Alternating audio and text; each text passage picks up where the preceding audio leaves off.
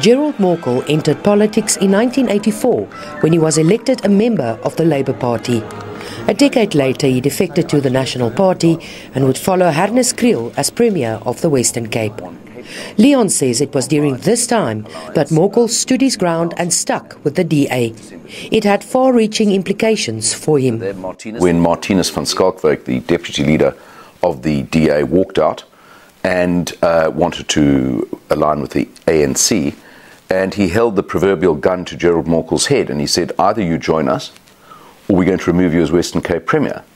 And Gerald then made a speech of utterly splendid defiance on the steps of the Cape Town Civic Centre and said, office without honour is the jailhouse of the political harlot. And he refused to go along and stayed loyal to the DA, and as a result lost the premiership of the Western Cape, which is unusual in South African politics, that people stand up for a belief rather than for power. Morkel became mayor of Cape Town in 2001. Former Premier of the province and colleague Peter Murray said Morkel was a man of integrity.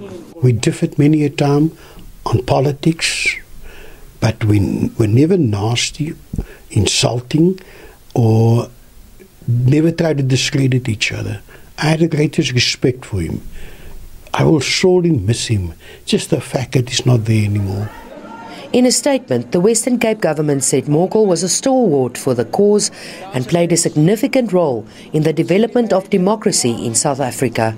His family described him as a humble man of strong faith who worked hard to uplift communities. He was dedicated to his cause and he stood firm in what he believed in.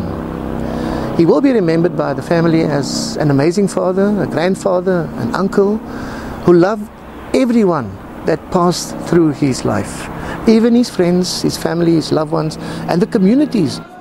Morkel remained a city councillor until his retirement from politics in 2011. His funeral will be held next Thursday in Grassy Park. Mariska Botha, SABC News, Cape Town.